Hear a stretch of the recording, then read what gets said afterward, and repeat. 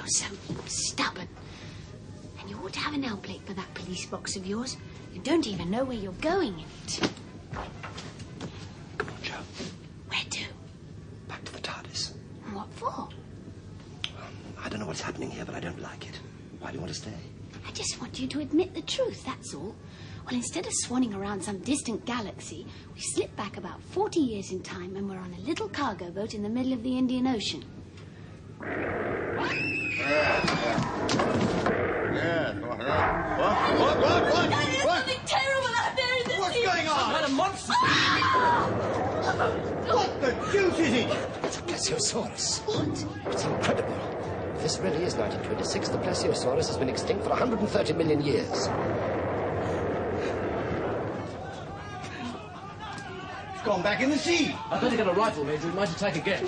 Yes, sir, if you'll just look after Clara. Yes, of course. I say, what a monstrous beast. It was awful, horrible. There, my child. You better come and sit down. I've never seen anything like it in my life.